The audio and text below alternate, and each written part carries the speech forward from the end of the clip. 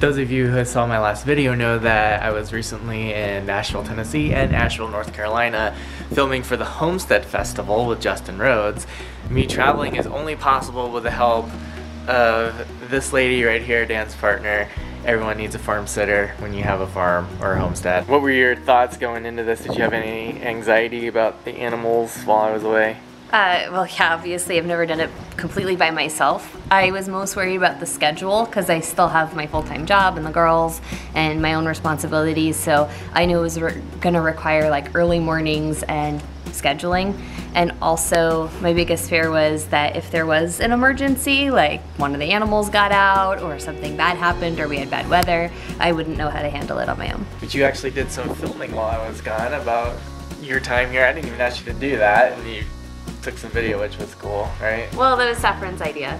Well, it was our joint idea, but it was fun. It felt like we were still like maintaining what you do here, and just in case there was any emergencies, we were able to capture it on camera.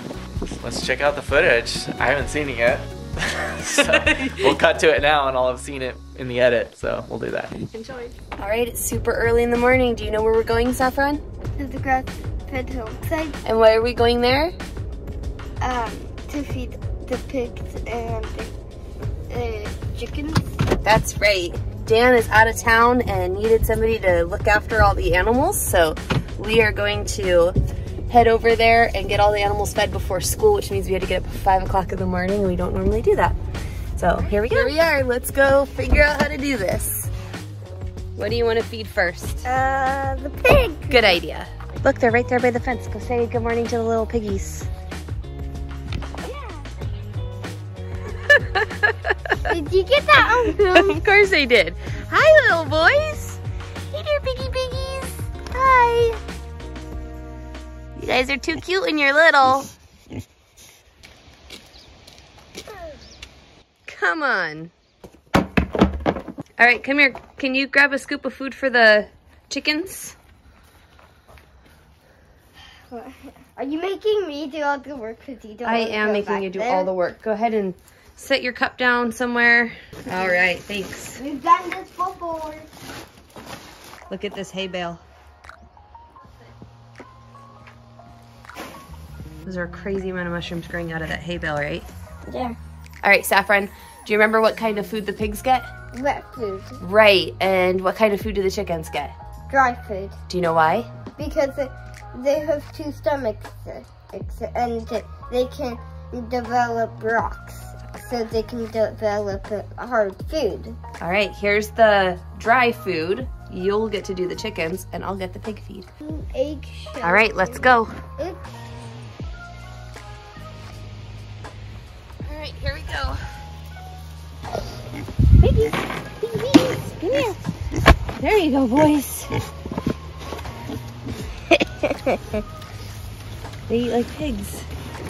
Real close up shot. Where are we off to next? The chicken. Let's go. How do you feed them?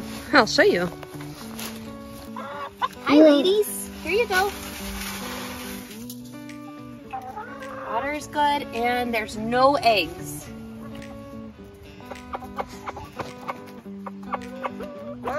I'm gonna film the sheep moving it. He's gonna edit it to make the sheep moving it.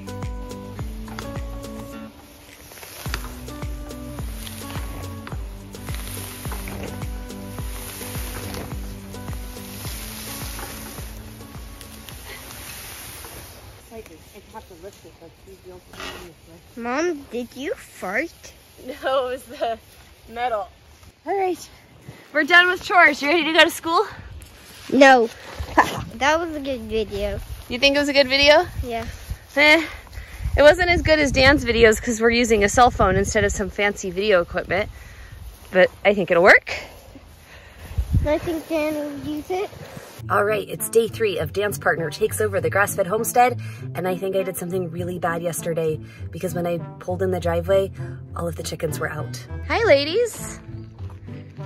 Why are you over here? This is not your space. I can already see from here that the door is indeed shut. So he got out some other way, and I don't know how. It's not flush with the ground, it's tilting forward. Shoot. Okay, I had to call Dan. It was an emergency. This is the plan. I just moved the chicken tractor forward and made sure it was on level ground. I checked the back. It doesn't look like they can get out at all. And now I'm gonna get their feed and see if they'll come for food and if I can get them back in. Okay, I was able to catch 5 chickens. The problem is I can't remember how many there actually were. I think I'm missing 2, but I'm gonna take a break because I'm a little out of breath, and I'm going to feed some pigs and move the lambs. Hey there, piggies. You guys ready to eat? Oh, looks like you need water. Let's go do that. I'll clean out your bowl, that's gross. I don't know how Dan films while he works because I don't have that many hands, but I got them fed. And behind me I'm filling their water, and I just saw one of the chickens go over to the sheep, and I'm gonna try to catch it. A chicken in a net. Hey, you're all back home, except for I feel like we're missing one, and I don't know where she's at. But I'll feed you guys now. There you go, ladies.